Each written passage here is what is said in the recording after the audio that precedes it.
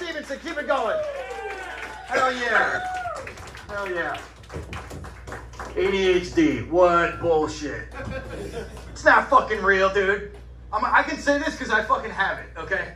Alright, it's okay if I make fun of ADHD, but I feel like if 50% of a population has a disease, it's not a fucking disease. You know? If cocaine cures your problem, it's not a fucking problem. It's just nerds diagnosing cool people, you know? That's my opinion on ADHD. I'm just kidding. ADHD. It's high definition. Alright. Alright, guys. Our next comedian coming to the stage is absolutely fantastic. I love him. He's one of the organizers and producers of this very event, alright? You love him. He's cool. He's funny. Please give it up for Ken Ward. Give it up for Brett. God, I am jealous of that mustache, man. Got those LGBTQ Doc Holliday vibes going on. Oh, God. Man. Brett has, like, the perfect hipster mustache, right? Like, he looks like when he lays down to sleep at night, his mustache just sneaks away to Hamtramck to fucking... to drink craft beer and to take improv comedy classes. Fucking hipsters. They don't give me stage time down there. That one's for the comedians. Okay, so I have some really big news, actually. I'm celebrating tonight. My girlfriend's here. We've been dating for 5 years, and I just found out she's pregnant with our first kid. Well, thank you. Well, I really appreciate that. We don't know if we're going to keep it yet or not. I know, we're in that gray area, man. Thank you. Pro-life crowd? No, pro-choice crowd. Okay. Yeah, we're in that gray area, you know? Fucking 5 days? Oh, jeez. I don't know what I'm going to do.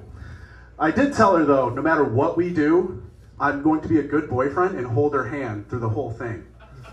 Whether we're welcoming a beautiful life into this world or we're stopping one dead in its fucking tracks. I find it funny how millennials think of getting pregnant like a small kid finding a stray dog, right? Like my girlfriend's like, can we keep it? Can we keep it? And I'm the stubborn dad. I'm like, I don't know. Having a kid is a big responsibility. You have to walk it and feed it. And you just can't lock it in a cage when you want to leave. We're millennials, not politicians. Yeah, that joke's old. Kids are still in cages. No one gives a fuck anymore. That's what I call progress. Yeah, if you couldn't tell, I'm completely lying about that. I don't even have a girlfriend. Yeah. I called my last relationship Lizzo because it didn't work out. Yeah. Oh, ooh, for the fat joke, but the abortion is fair game, eh? Yeah, that's right. Makes sense, right? Words are violence, abortion is healthcare, and Garfield is a big red dog that loves eating spaghetti. Yeah, I'll let that one sit for a second. All right. It's a weird segue to this one, but I just found out I'm bisexual. Yeah. If I say that joke in Ferndale, they throw me a parade.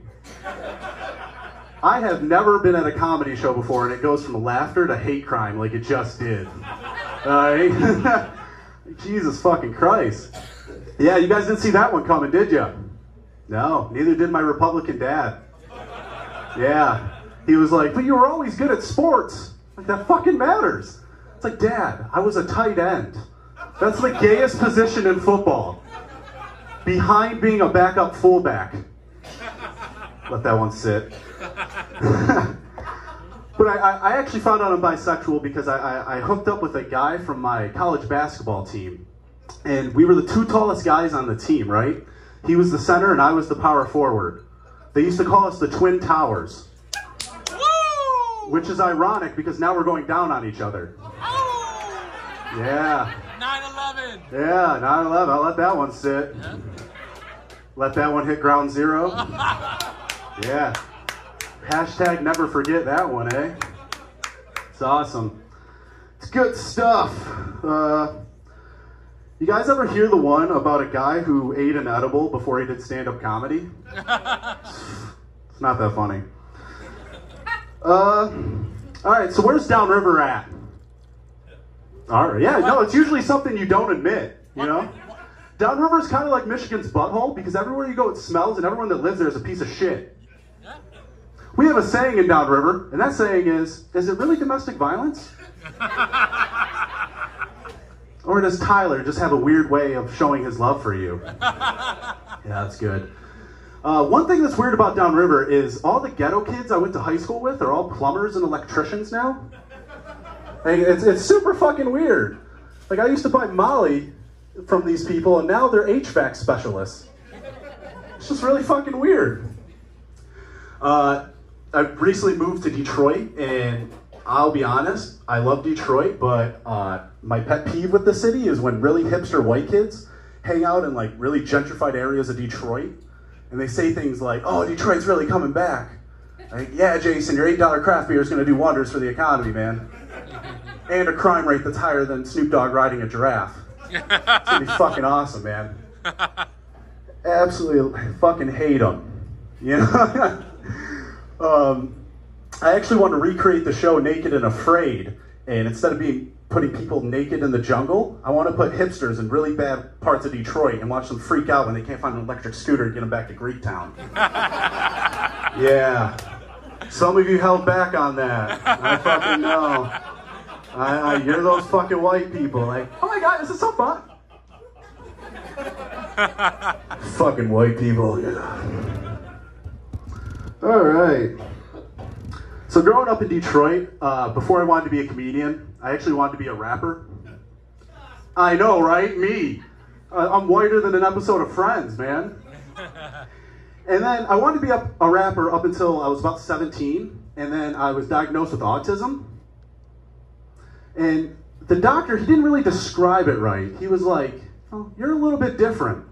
And I was still in my rapper phase, so I was like, hell yeah, I'm different. I switched my SoundCloud name to Little Audie. I was like, this is fucking it, man. I didn't realize it means I'm mentally challenged. But then I quickly figured out, I was like, oh, I could be the first mentally challenged rapper ever. But then I found out who Riff Raff was. And I'm like, I could be the second mentally challenged rapper ever. I love that you can just look at your phone and I feel no pressure whatsoever. I don't have a fucking guy in a suit fucking looking at me. Yeah, that's not that funny, I'm sorry. So the Nashville shooting. Oh God. So I heard they identified as a white male, but they were born a female, right? And if that's true, then welcome to the club, man. That was your initiation, you're in. Yeah, dude. I've been a white man for 27 years. That is commitment. They deserve to be one.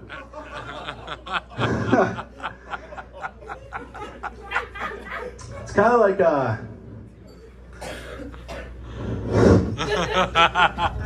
was really dark, I know. I know. Just gonna move on. Alright, I have a very dark sense of humor, guys. If you haven't noticed. My friend always argues with me. He's like, you have a very dark view of the world. And I always reply, do we live in the same world? It's a very fucked up world. He told me, he was like, oh, I saw something that made me sick the other day.